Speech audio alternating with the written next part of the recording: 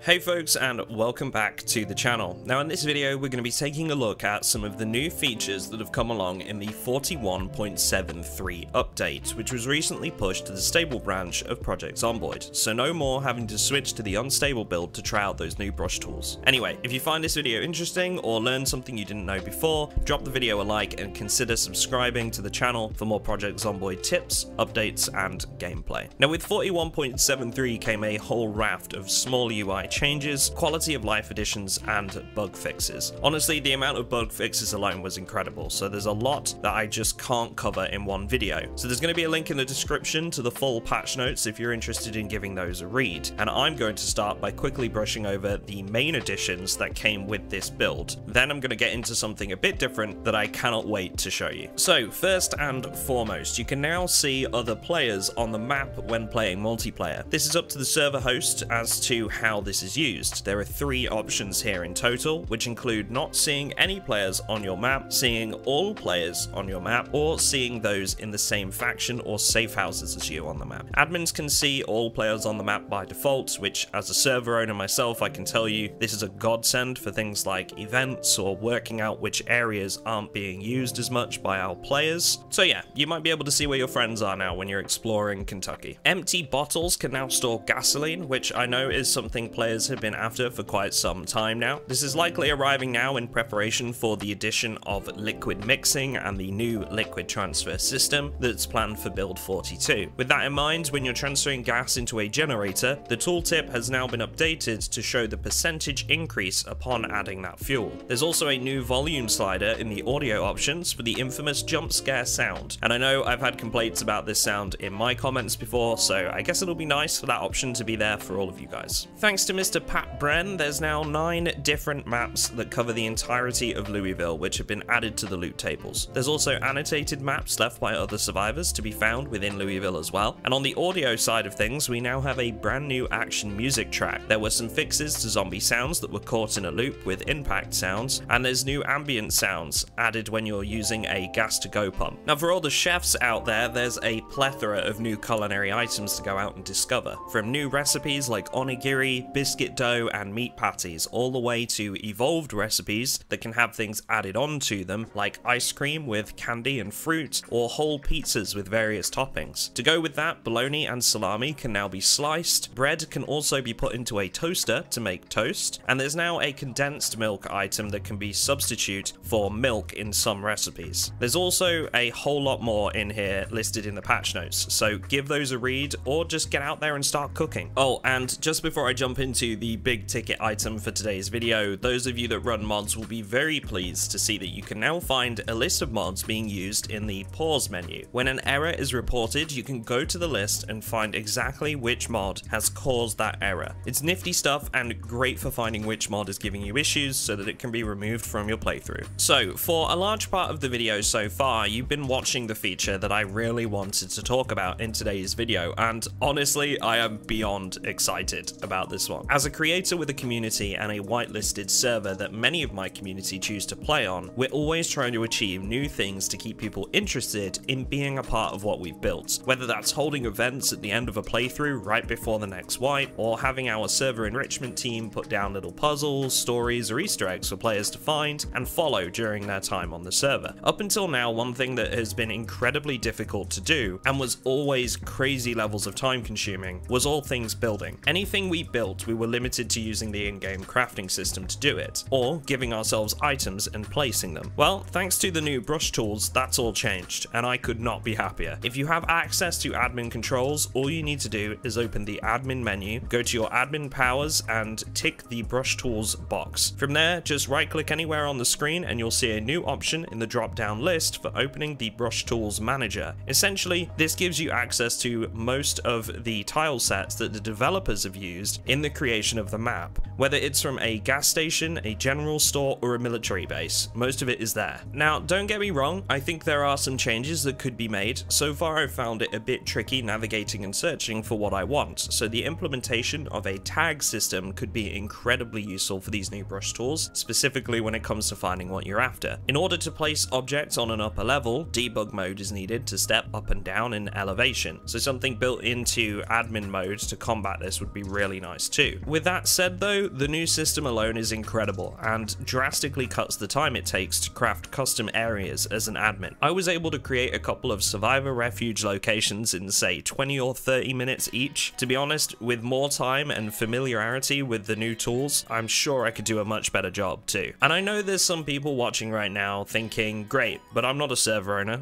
I'm not an admin, how does this impact me? Well, the average player might not be interested in using the new brush tools, but whether you're playing on our Patreon server or any other server with an active community of admins, you're likely going to see a lot more custom structures being built over the next few weeks and months. This new system is a massive step in the right direction for dedicated communities to build their own sections of the map, their own events and scenarios, and ultimately more things for players like you to find. With that in mind, if you're an admin or a server owner yourself, or even just someone with a creative mind, let me know what you'll be building or would like to see built with these new brush tools. Let me know in the comments and maybe we'll have some ideas to share with each other. Special thanks to all of my existing patrons for their support and for playing on our whitelisted server, which will be making a lot of use of this new system. Of that I'm absolutely sure. If you're interested in joining them, there's a link in the description for that too. Thanks folks, and I will see you all in the next one.